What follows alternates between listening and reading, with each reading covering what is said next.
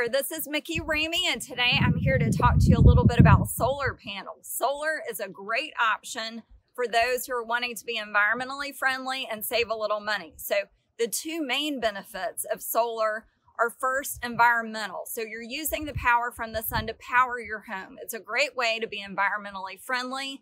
The second benefit is really financial. So you are saving money over months. I've had some people tell me that their solar, especially in the summer, their solar panels are saving them maybe $200 a month on their power bill. So I've got a house with some solar panels behind me. It's a great opportunity, but there are also some negatives that you have to consider. So with solar panels, one of the negatives is resale at this point. You're looking for the maximum number of buyers to buy your house when you go to resell it. Some buyers do not like solar just based on looks.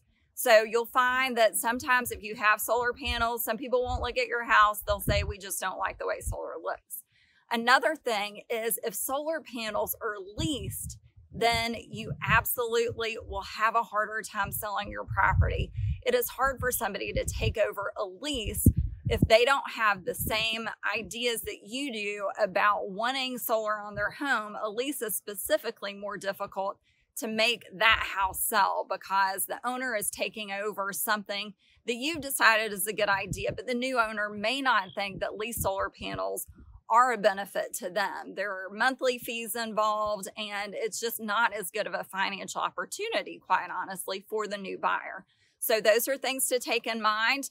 Another benefit is there is a tax credit that's available. So take a look at that and see if you can learn more on solar. If you have any questions, feel free to reach out to me. I'd love to talk to you more about solar panels and their effects and benefits to your house. Thanks.